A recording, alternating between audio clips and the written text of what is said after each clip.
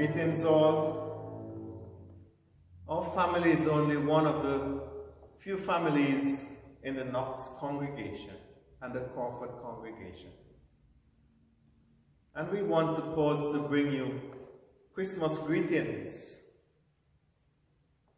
We trust that this Christmas would be a time of reflection, a time of joy, a time of merriment, in the midst of the world's struggles. Please pray with me. Let us pray. You gave us your Son as a gift, O God, the gift to the world. He became our Savior to redeem us from past hurts and frustrations. Now we pause to thank you on this Christmas morn, to worship you, and to acknowledge you as the head. Be with us, Lord, to ease our struggles and to bring new hope and new life into our beings. Bless us this Christmas. In Jesus' name, amen.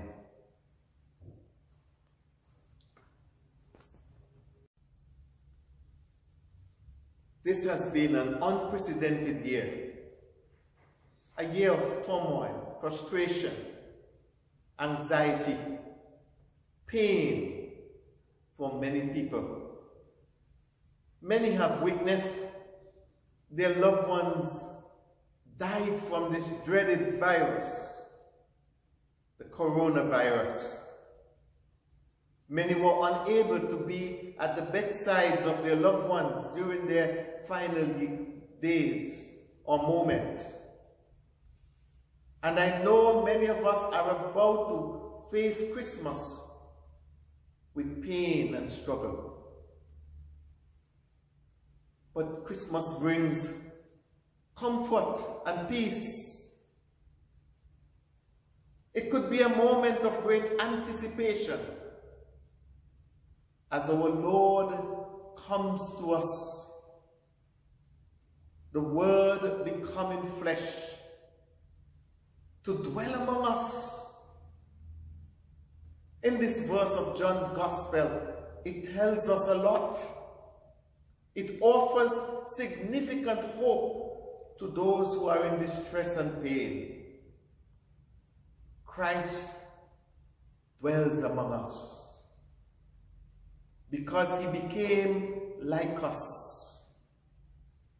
God taking on human form, as Charles Wesley said, veiled in flesh, the Godhead hailed the incarnate deity. Christ became like us to point us to the way of peace and joy and contentment. For many of you, your Christmas tree means a lot to you. Whatever meal you set on your table, it means a lot. But some of you would be facing that Christmas tree with sorrow, feeling the strain of the time. Or some of you may be sitting at that table, missing that relative or that friend who you're accustomed inviting to share in your Christmas meal. Maybe because you just can't invite that person, or because that person has left you. Is no more in this life. However you face that Christmas tree, and however you feel around that Christmas table this Christmas, remember this, that the virus will not have the last say. In fact, the message of Christmas is now reminding us that hope is on the horizon. In fact, hope has come to us. Christ is with you at your table. Christ is under the Christmas tree when you open those gifts. Christ is with you in those chairs that you sit in. And he is saying to you, be patient. Your salvation is at hand. I have brought you great things. To you I have come. And I've come to bring you peace. I trust that as you celebrate Christmas, as today you reflect on the gift that was given to us, a child laid in a manger, wrapped in swaddling cloth, that we will so open our arms and our hearts to receive this child and to face the situations we are in with hope and with optimism, knowing that the Savior will deliver us,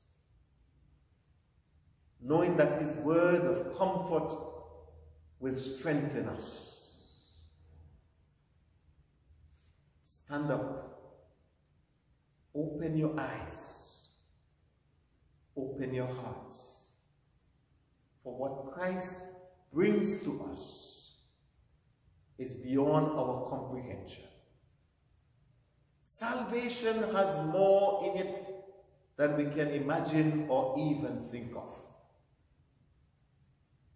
Let the bygones, the pains of the past be gone, and let the Savior liberate you, that your heart may be free,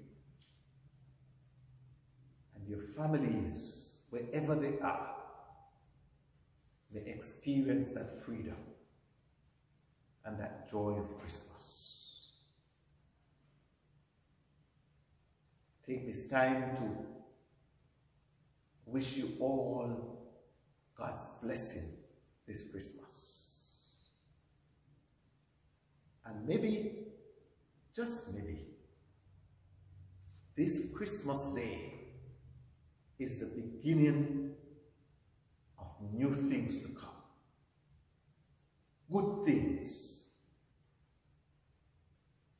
Bless the Lord, O my soul, and all that is within me.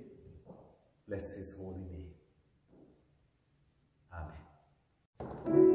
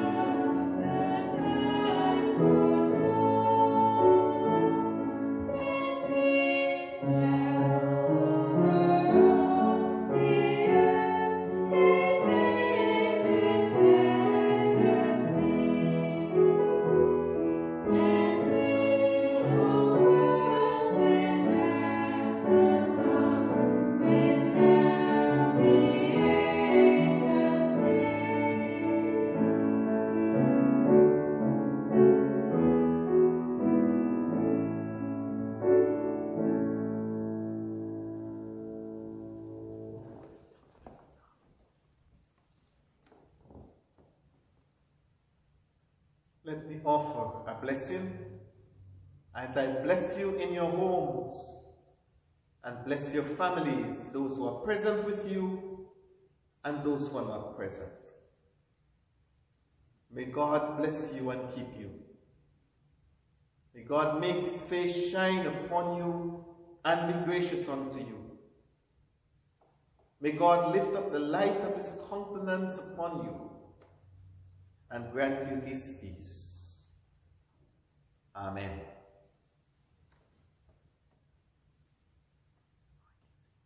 My family, both my children and my wife and the entire church family, join me this moment in wishing you a holy and a blessed, a peaceful and a satisfying Christmas. We sing for you. We wish you a Merry Christmas.